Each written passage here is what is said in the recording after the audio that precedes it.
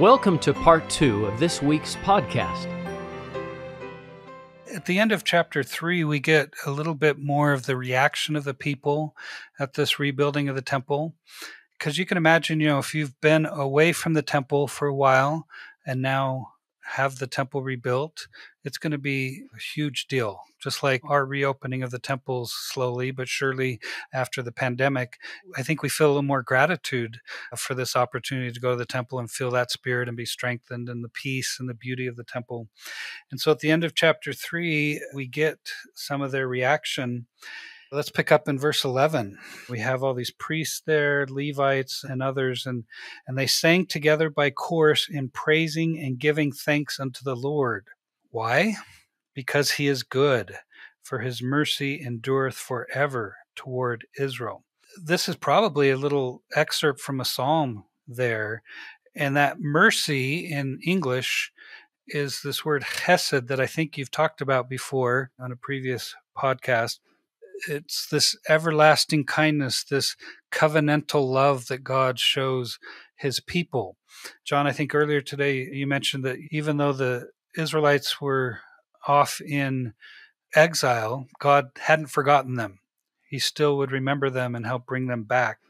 And that's, I think, what that phrase gets at, because he is good and his mercy endureth forever toward Israel. And all the people shouted with a great shout when they praised the Lord, because the foundation of the house of the Lord was laid. But many of the priests and Levites and chief of the fathers, who were ancient men, old guys like some of us, that had seen the first house, when the foundation of this house was laid before their eyes, wept with a loud voice. And so some are sad at this. It's not going to be the same. But then the next phrase, and many shouted aloud for joy. So this mixed feeling there. So that the people could not discern the noise of the shout of joy from the noise of the weeping of the people, for the people shouted with a loud shout, and the noise was heard afar off. So there's so much jubilation and so forth that it's hard to tell who's weeping for joy, who's weeping for sadness, that this isn't quite the same. And so it's kind of an interesting portrayal, I guess, of how this scene might have been for these people. That's fascinating. We have some, yay, the temple. The others, it's never going to be the same. Maybe we go through that a little bit when we get a change of a prophet or a bishop or Relief Society president that gets changed. It's never going to be the same. Yeah, we're like, wait, we're kind of happy, but no, we're sad. That's fascinating. The mixed feelings of Ezra chapter 3. I like that. I've never seen that before. This yay and this boo and yay. And that's life. I can imagine those who are really happy looking at those who are sad saying, come on, it's something. Let's rejoice. Be happy that it's something. And others saying, yes, it is something, but it's not what we once had. It reminds me of Jeffrey R. Holland's talk, The Tongue of Angels, where he says, speak hopefully, speak encouragingly. Our words should be full of faith, hope, and charity. I'm kind of siding with those who are excited about the rebuilding. Yeah, strengthen your brethren in all your conversations and all your doings. Focus on the positive here. There is going to be another temple. Maybe it's not going to be like Solomon's temple, but it's still a temple. I love how Elder Bednar kind of took apart a mission call. You are called to serve, and you are assigned to labor. And because of COVID, many were called to serve and didn't labor in the place where they were originally called. My daughter Natalie was called to serve a mission, which she's doing, was called to labor in Tahiti, but spent the first almost half of her mission in Tucson. And she ended up, when the possibility came that she might actually get to go to Tahiti, she was like, but I have really loved Tucson, and I've loved these people in Tucson. It was so nice to hear that. And I hope that all those listening that have had a mission modified by circumstances can rejoice in the call to serve. And the assignment to labor might change, but rejoice in the call to serve. Oh, I love that, John. I think this idea of I'm so happy, I'm kind of sad, but I'm so happy. Jared, do you feel like we're misapplying the scripture here with kind of saying, look, be grateful for what you have instead of focusing on what you don't have? Yeah, I think that's probably what we should take from this experiences that even though Haggai and Zechariah don't chastise them for their attitude, their words before was, no, we need the house of the Lord. And I don't think they were worried about whether it was as grand as King Solomon's temple or not. They just wanted the house of the Lord completed. That's probably one of the messages we take from it, is just be grateful that we have it now again, and so that this worship can continue and progress. And I can understand this, I think, Jared and John. There are times, and both of you, I'm sure, understand this, where my father passed away just a year and a half ago, my brother just 90 days before him. And there are times where I'm so happy with the situation we have. We get together for a holiday, our family, but there is that sense of, oh, what could have been had that not occurred. So I think you can have these feelings of joy and weeping at the same time, because you're joyful for what is occurring and the blessings that you do have right now in front of you and the people that are around you. But there's a sense of sadness for what was lost. Does that make sense? You know, Hank, our friend Meg Johnson's father passed away, and I sent her a text and said, it's a very interesting mixture, isn't it, of sadness and celebration, because a life well lived, but now they're gone from us anyway. Maybe a lot of life is that way. There's a mixture there. What makes experiences great is often the people that we're sharing them with. And so there's often a tinge of sadness when people we love aren't with us anymore, whether that's because of passing on or having left the church or something. We miss that. But we also need to live in the moment and be with the people that we are with. The phrase today, be present. Let's be content with what we have now. Yes, we miss how it was, but we need to move forward and make this a great temple. I have a good friend who lost her husband in a sudden, unexpected way. And I think she's doing this. She is trying to live in the moment, give thanks, shout for joy when she gets all of her children and grandchildren together. But there's that sense of, I miss my husband whenever we get together. So I can see them looking at this smaller version of the temple going, I love it. I also miss the big one. I miss the one we had. But I like what you said, Dr. Ludlow, about, you used the phrase living in the moment. There's something in looking at what we have right now and being so grateful for that. Look at this in verse 11. They give thanks. They shout for joy in verse 12. They shout for joy in verse 13. They're focused on the positive, on the blessing. Joy and weeping. Is that so interesting in the same verses? Yeah. It reminds me of at the end of the war chapters, some were softened because the great length of the war, and some were hardened. There can be a mix of emotions there. And some were half softened and half hardened. Some were just mildly hardened. It does show that people can go through the same experience and have different reactions based on how they enter into that. And where their focus is. In chapter 6, starting like in verse 16 and all, it talks about this dedication of the house of God with joy. So there's that joy again. And all these offerings that they brought. And they have organized the priesthood in verse 18 and all their courses, divisions, what we call temple shifts today. So everybody's ready. And they keep the Passover in verse 19. This was their Exodus experience. They've now come back from exile. God has delivered them back to the land, to the promised land. And now they're back at the temple.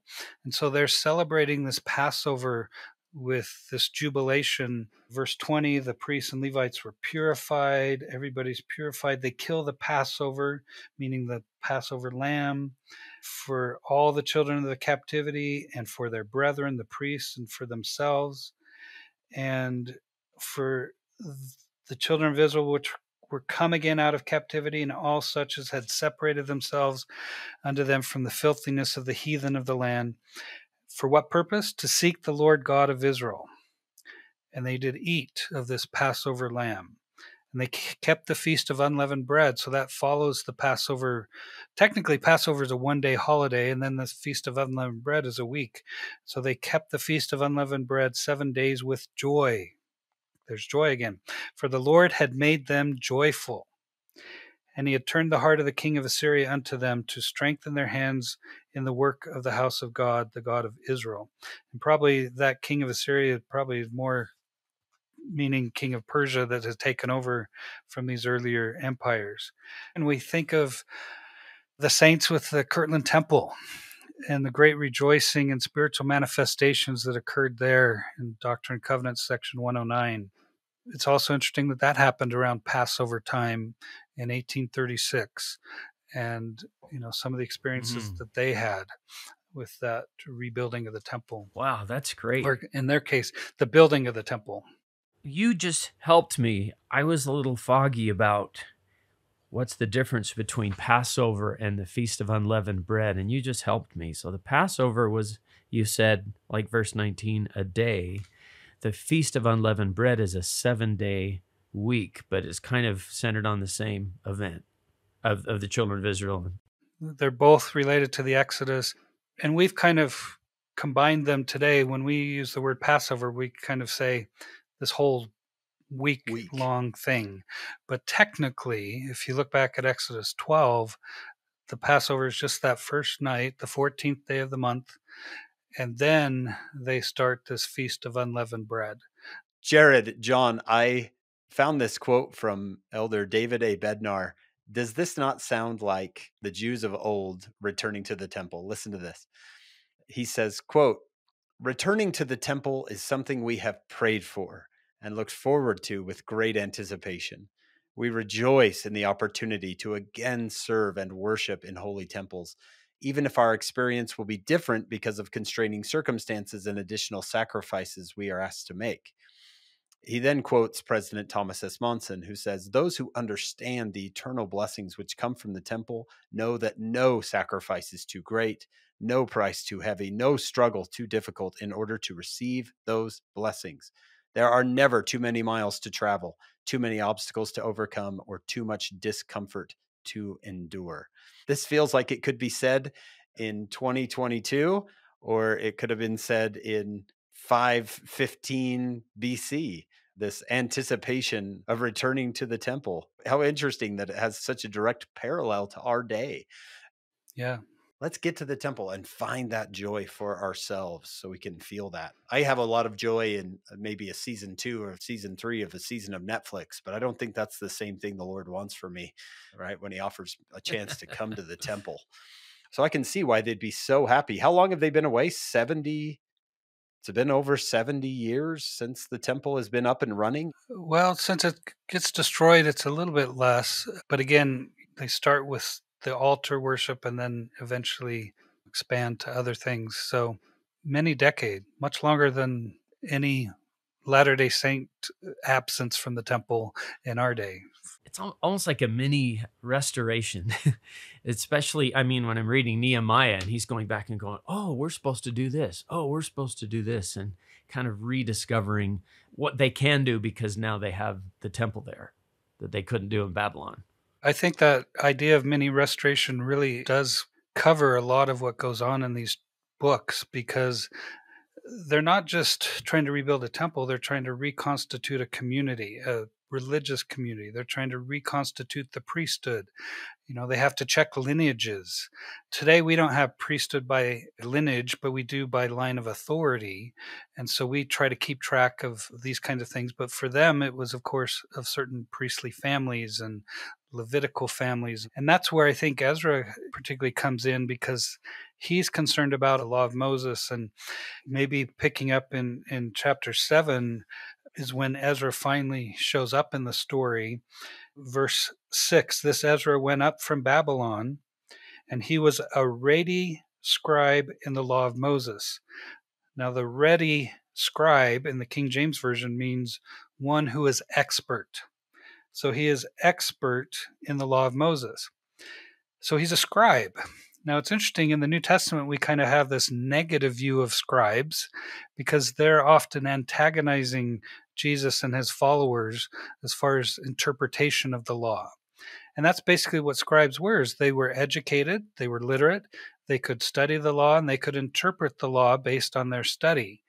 And if you have a good scribe, then obviously you have good results, you have good teachings. And Ezra seems to be this expert in the law of Moses, a good scribe. And he's treated, I think, in this book like a Moses. He's bringing the law to the people. It's emphasizing his priestly lineage. Now, we mentioned that Haggai and Zechariah are mentioned in these books, but they have their own books that we'll cover later in the year. But this is a story about a scribe, Ezra, and a governor, Nehemiah. And so those are the two main characters here, not prophets per se, but Ezra is going to help the people follow the law. And if we look later on in Nehemiah chapter 8, this is where we kind of get Ezra and Nehemiah put together. They show up together in this. Ezra is going to read the law to all the people that are gathered there. And so verse 1 of chapter 8 in Nehemiah, it says, "And all the people gathered themselves together as one man into the street that was before the water gate. And they spake unto Ezra the scribe to bring the book of the law of Moses, which the Lord had commanded to Israel. And Ezra the priest brought the law before the congregation, both of men and women," so it's both genders are there to learn, "and all that could hear with understanding upon the first day of the 7th month. And then he reads to them from morning until midday, etc. And he stood," in verse 4, "on a pulpit of wood, which they had made for this purpose." What does that make you think of from the Book of Mormon? King Benjamin standing up on a platform so that he can teach the people the law. And in verse 5, he opens the book in the sight of all the people, for he was above all the people on this platform. And when he opened it, all the people stood up. And he blesses the Lord, and the people answer, "Amen, amen."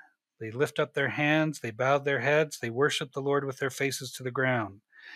And on goes this teaching of the law to them so that they could remember the Lord on his holy day, that they could remember the different festivals. This is around the time of what we call the Feast of Tabernacles or Sukkot. And he's trying to make sure that if we've come back to this land and if we've come back to the covenant, let's make sure we keep the covenant. What's also interesting is they had elders and some Levites that helped transmit and interpret the law to the general public. Maybe because of language differences. Some now spoke Aramaic more than Hebrew. Aramaic was the Persian language of the day. But what it certainly emphasizes is this centrality of Scripture in the community, that there are people that can help to not only read the Scriptures, but understand them as well. And so Ezra, I think, plays this important role in helping the people understand the Scriptures, to kind of come back to the Scriptures, come back to, like I said, the different aspects of the law with the Sabbath, with keeping the festivals, and so forth. I'm looking at Nehemiah 8:8. "So they read in the book in the law of God distinctly," which footnote 8b says Jacob 4:13, which I remember is things as they really are and things as they really will be. The Spirit speaks of things that really are. So they distinctly and gave the sense. So footnote 8c for gave the sense says gave a commentary by the power of the Holy Ghost. It's what you were just saying, Jared, was that they're reading the Scriptures and getting inspired commentary from them, from our leaders. That's a great verse with those footnotes, makes it even better. Personally, I really like Nehemiah chapter 8, verse 7, because it lists some people who perhaps aren't prophets or apostles, but these are people who are teachers, and they're trying to help the people understand Scripture. Anthony Sweat, in his book Seekers Wanted, he says this: I assume that if you're reading this book, you are academically minded, but to those who may be skeptical about turning to academic scholars for religious learning, I share the following from President M. Russell Ballard. Quote, so now Tony is quoting President Ballard. Quote, consult the works of recognized, thoughtful, and faithful LDS scholars. We have one of those right here. Jared Ludlow is a recognized, thoughtful, and faithful LDS scholar. President Ballard continues, we should ask those with appropriate academic training, experience, and expertise for help. This is exactly what I do, President Ballard says, when I need an answer to my own questions that I cannot answer myself. I seek help from my brethren in the Quorum of the 12, from others with expertise in fields of church history and doctrine. I don't know. Someone like me, John, someone like Jared, those of us who do this, we like this part. Nehemiah 8, where these others are coming to help. Yeah, and I think it's a tool. It's a resource, right? President Ballard said when he has studied something and still has some questions about it. In other words, that's not the only source that he goes to, but it's a resource when he needs specific things. And I think that's where it can come in. I think we can swing the pendulum too far and say, well, I'm only going to listen to what the academics say and not study the scripture myself or hear what the brethren say because they're not experts in this. I don't think President Ballard gained his testimony of Jesus Christ through just going to somebody else's commentary and reading it. For certain things, he gained his testimony through his own spiritual experiences and his own pondering and studying it out. But then for other things, he sought out these resources.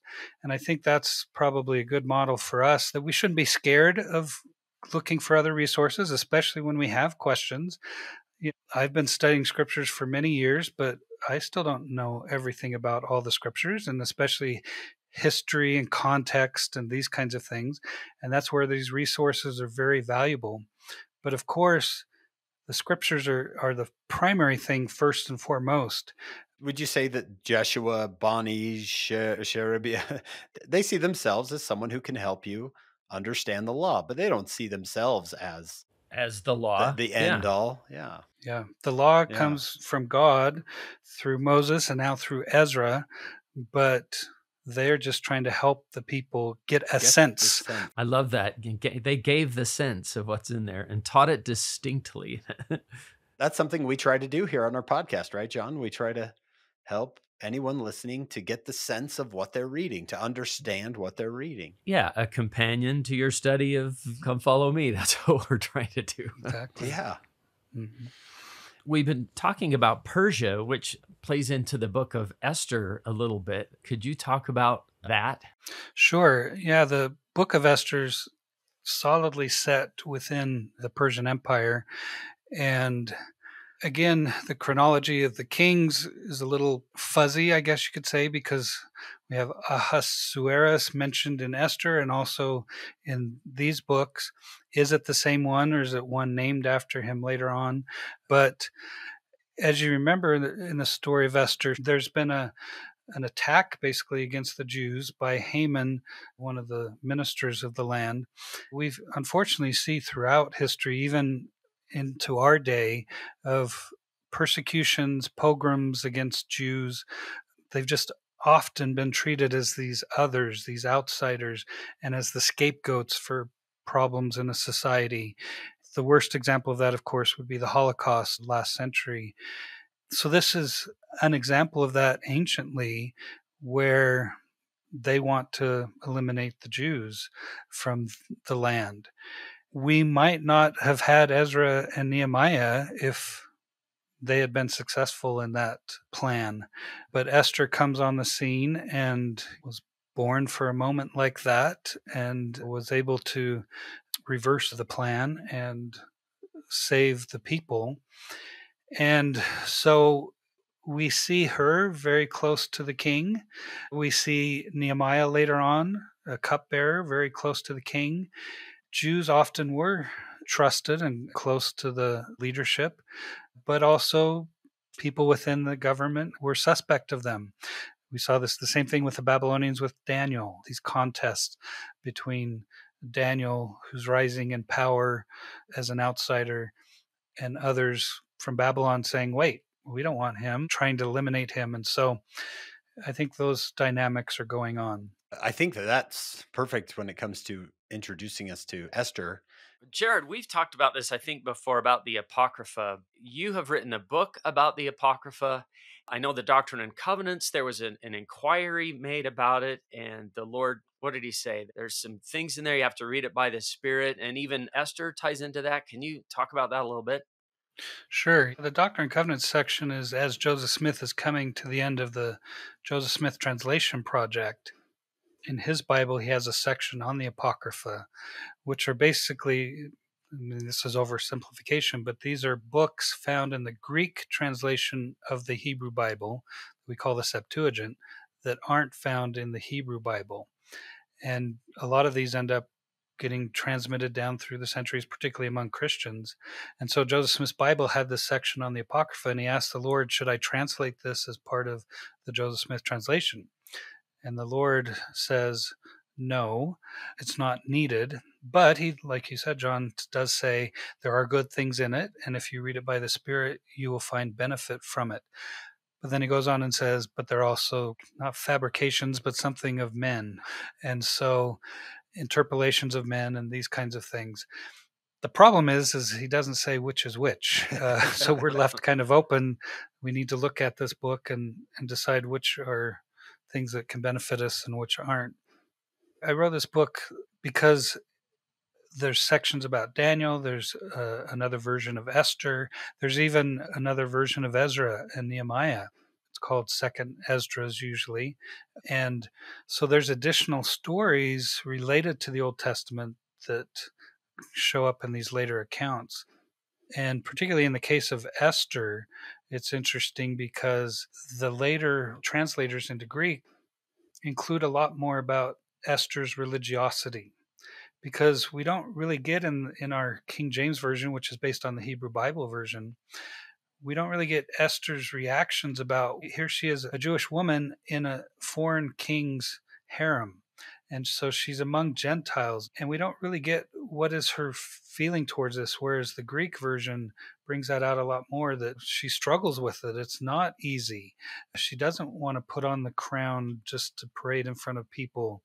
And she does a lot more fasting and prayer in the Greek version than we see in the Hebrew version. It's interesting to see how even ancient Jews seem to have been somewhat a little uncomfortable with some of the aspects of the story of Esther. It's kind of addressed in this translation version of it. Beautiful. What's the book called, Jared?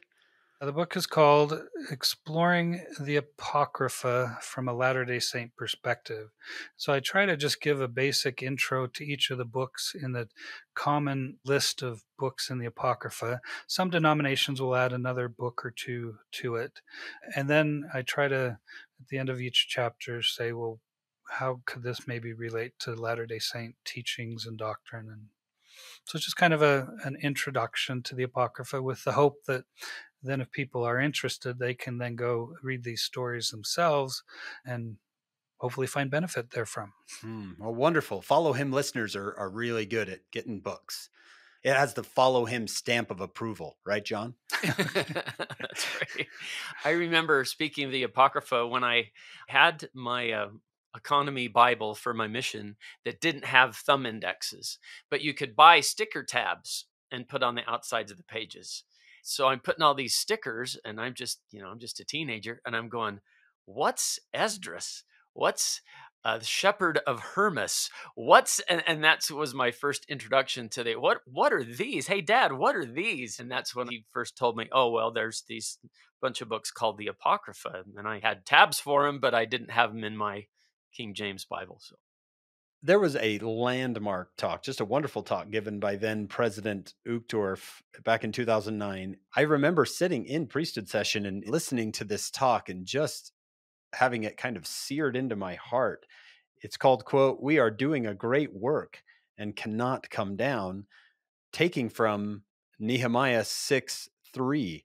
Jared, could you kind of set this up for us? What great work is Nehemiah doing? Yeah. So this is Nehemiah with the rebuilding of the walls around Jerusalem, trying to strengthen the city and bring it back to its former glory, I guess you could say. And again, there's this local opposition. And verse 1 sets up, even names 3 of the main leaders that are opposing this, including an Arabian, if you will. So again, it's not just Israelites, but others local, I would say, small regional political powers that are trying to assert authority over Jerusalem. And so they try to get him to meet with them. Come down into the valley. Let's just have a nice little chat here. And we don't exactly know what their intentions were, but I think Nehemiah sensed that it was not good. It just says at the end of verse 2, but they thought to do me mischief. So Nehemiah sees this. It's not going to be good. They thought to do me mischief. So he sends messengers instead. And that's where we get this phrase, I am doing a great work so that I cannot come down. Why should the work cease whilst I leave it and come down to you? And they tried 4 times to do this, and he keeps answering the same way. I love that Nehemiah said, I'm doing a great work. That phrase should remind us of another verse that was actually the theme for the young men and young women last year in Doctrine and Covenants. Section 64, verse 33 says, be not weary in well-doing, for ye are laying the foundation of a great work. And it's the same work in the restoration. And so, yeah, the same work of laying a foundation for that. I see that with Nehemiah here, talking about this great work he was doing to rebuild, in this case, the walls around the temple, but that same sort of a thing. This is part of the great work. Beautiful. That's awesome, John. I'm glad you included that. Yeah, I've always liked this situation and Nehemiah's answer, and then to hear President Uchtdorf create such a wonderful message out of that. John, I'm going to let you talk about it because I know it talks about a jumbo jet and it talks about the war chapters in the Book of Mormon. This is a John Bytheway favorite, I bet. Yeah, I always love to hear President Uchtdorf talk about airplanes because I love airplanes. And he talked at the beginning about a little warning light and a really bad accident with an L-1011. But the part I love, this idea of I'm doing a great work and I cannot come down. It reminds me of the Aaronic priesthood theme, the very first line, I am a beloved son of God and he has a work for me to do, which is so great. I'm here for a reason.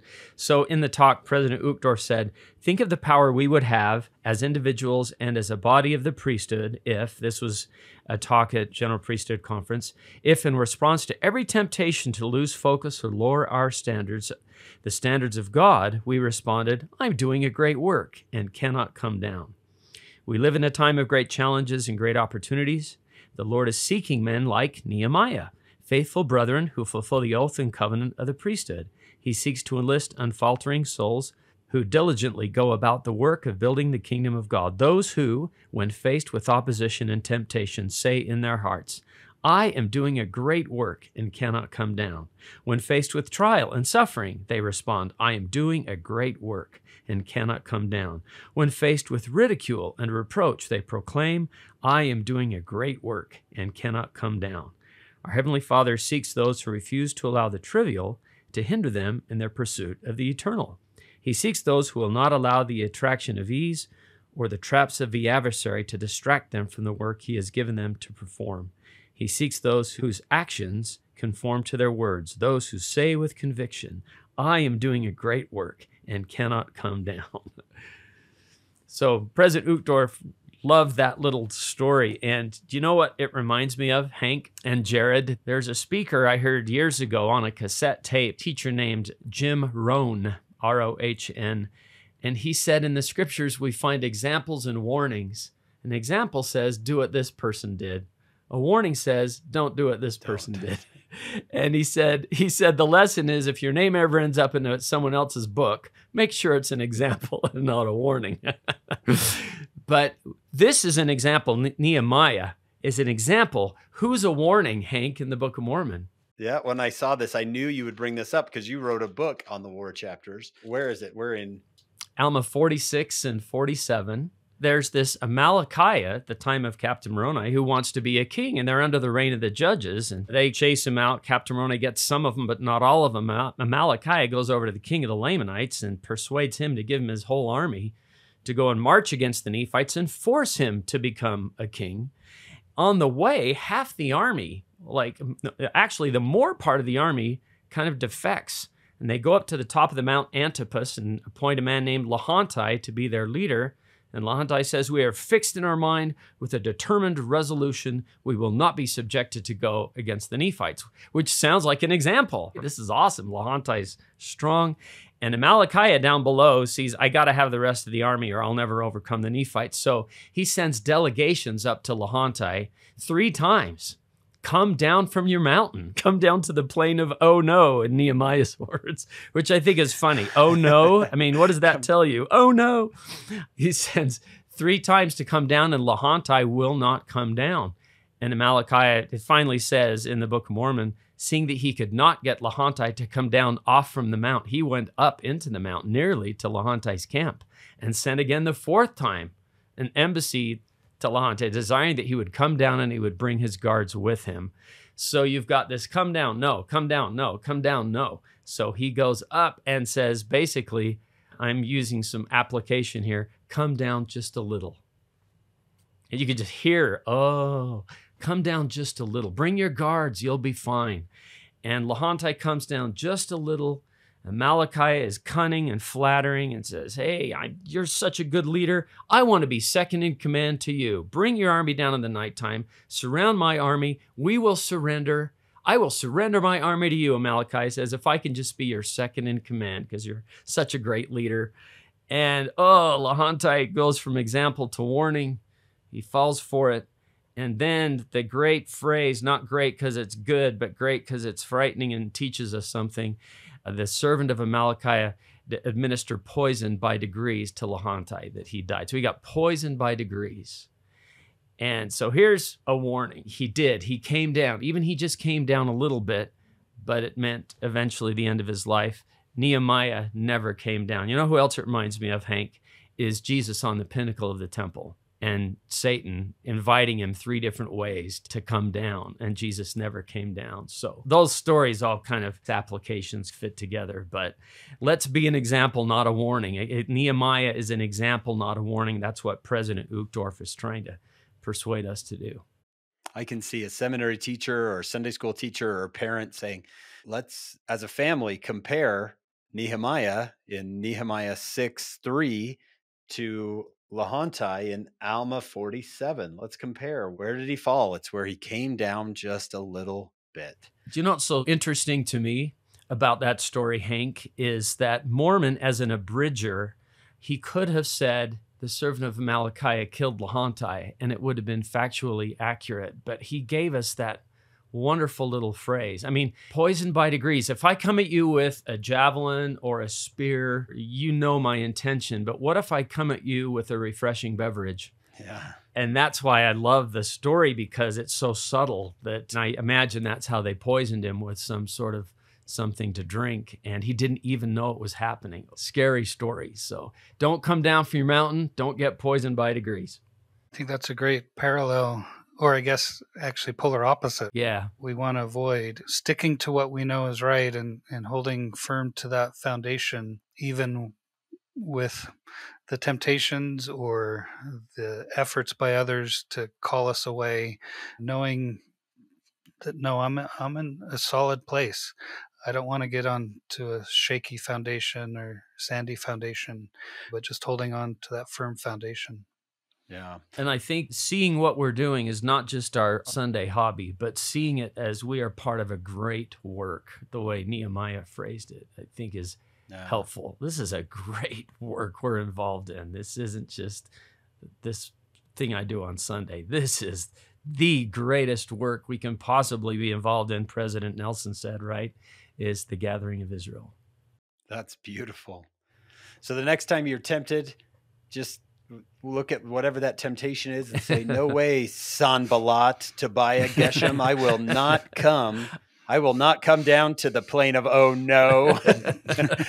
I know you want to cause me mischief. You want to do me mischief. I'm staying up here. You want to poison me by degrees. I will stay right where I am. That's awesome. What a great lesson. Jared, this has been fantastic. If I'm a listener at home and I've read my chapters of Ezra and Nehemiah, what do you hope my major takeaways are?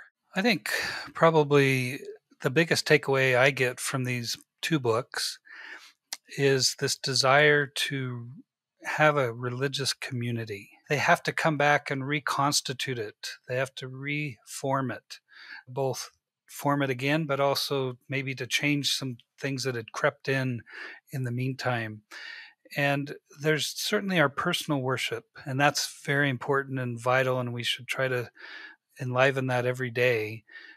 But there's also a community aspect to our worship.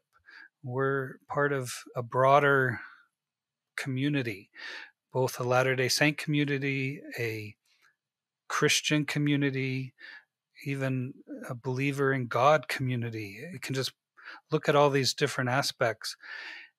And it's those interactions in the broader community that can help strengthen us, where we can serve and love others. And I think that's what Ezra and Nehemiah were about. We're trying to create a community that can grow and be strong and support one another after this upheaval that had happened. They were torn away from their covenant land, from their temple. And so they had to figure out, what do we do now and how do we get some of these things back?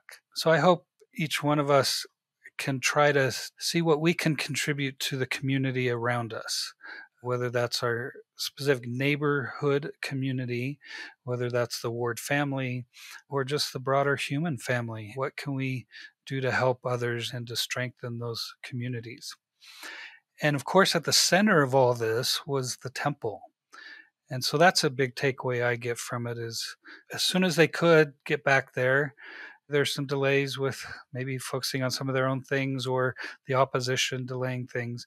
But eventually they did get the temple rebuilt and made that a focus again of their worship. And so when I think of my children, Jared, Joshua, Joseph, Marissa, Malia, their spouses, that's what I hope they always focus on, is having the temple at the center of their worship. And again, it starts with a personal worship. If we're married, with our spouses, then with our families, but then we're serving in the temple a much broader community, whether that's extended family, ancestors beyond the veil, or names that we don't even know, but that we can do service for. And that's where I draw strength from, participating in this wider work that's centered in the temple. I love that these chapters have become so much about that temple, because I just feel like as we look at the New Testament, that was the center of things. Here it's the center of things. They're coming back to it. They're finding opposition and trying to come back to it.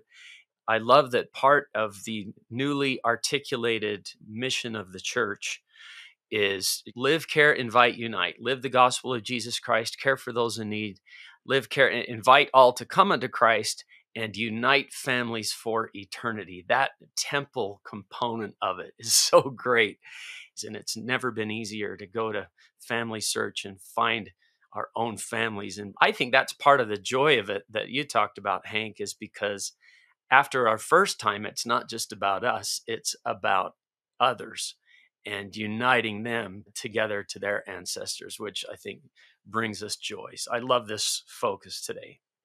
Yeah, these two books mean a lot to me. As we saw the opposition they faced, it reminded me of what Joseph Smith said, and most of our listeners will recognize this. He says, "The standard of truth has been erected. No unhallowed hand can stop the work from progressing. Persecutions may rage, mobs may combine, armies may assemble, calumny may defame, but the truth of God will go forth boldly, nobly, and independent, till it has penetrated every continent, visited every clime, swept every country, and sounded in every ear, till the purposes of God shall be accomplished. And the great Jehovah shall say, the work is done. They were able to rebuild, right, Jared? They got it done. Yeah. I mean, it wasn't automatic. It wasn't easy, obviously, with all that opposition, but with the Lord's help. And that's, one thing maybe we haven't mentioned is there's several prayers included within these texts where they praise God and give him thanks and acknowledge that it's through his hand, through his power that they were able to do this. Like the Israelites in ancient Egypt, they couldn't have freed themselves alone, and they recognized that we needed God's help in order to be able to do what we're doing. Well said. Dr. Ludlow, this has been fantastic. I'm so glad that our listeners got to hear from you. Just so brilliant. I think everyone listening would be interested in your journey, that doctorate degree from UC Berkeley. And here you are, a all-in believing Latter-day Saint. What's that been like for you? It's been a fun journey.